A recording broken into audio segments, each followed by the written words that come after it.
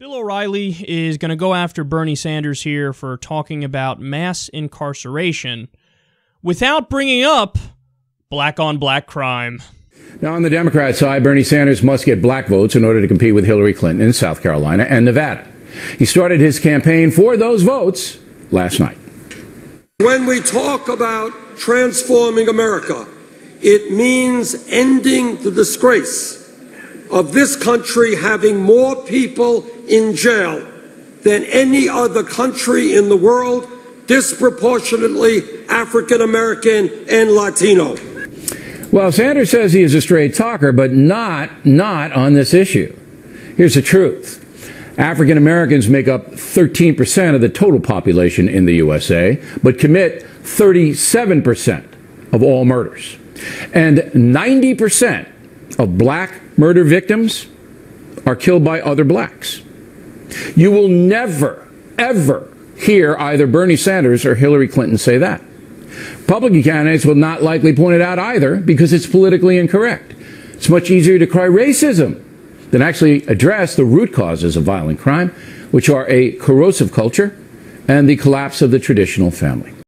Bill, that statistic is almost exactly the same for white people. 90% of blacks are killed by other blacks. Got 'em. Why don't those blacks stop committing crimes, goddammit? Like I said, it's about the same for white people. Now, why is that? Because it just so happens to be the case that black people mostly live around other black people and white people mostly live around other white people. And you end up killing people who you're around if you kill people. That's usually how it works.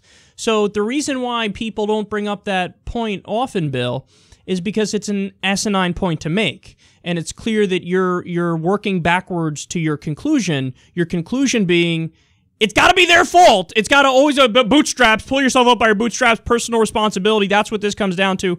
And he goes on to say it clearly there. He says, we got to get down to the real root causes here, which are a corrosive culture and the destruction of the family. Okay, now, here's the rebuttal to that. In terms of the family, what led to the destruction of the family that you're talking about?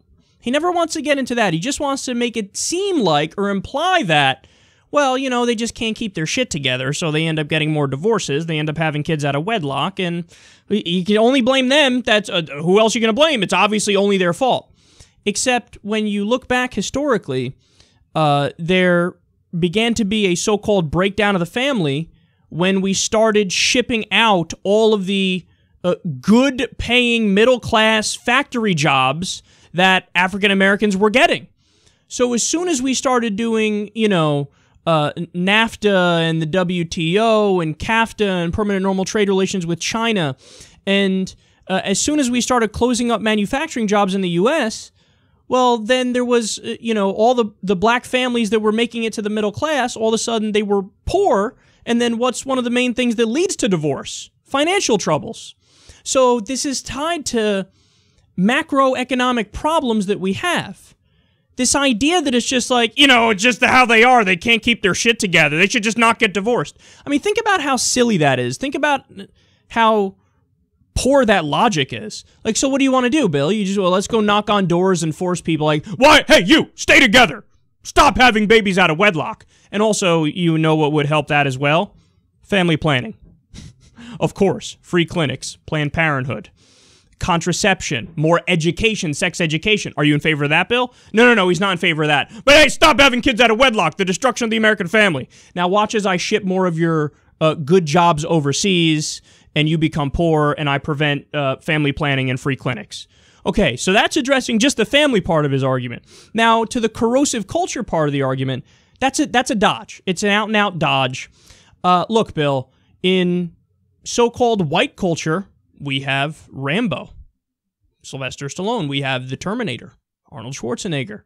We have Steven Seagal. We have Chuck Norris. We have endless rock songs about doing heroin or cocaine or fucking and all that stuff. And has Bill O'Reilly ever once in his life come out and said, look at all the crime being committed by these frat boys on these campuses. It's got to be the culture. It's got to be the music they listen to and the entertainment and stuff like that. That's white culture is the problem. No, he wouldn't make that argument. You want to know why? Because it's a silly argument. It's a silly argument for white people. Silly argument for black people. The rap music and the bad culture and this and that. I got news for you, Bill. That's just entertainment. In the same way that, violent video games. I've played a Rainbow Six. I still, to this day, sometimes play Nazi zombies on Call of Duty. When I'm done playing, I don't want to go pick up a gun and shoot people in the face. I'm able to make the distinction.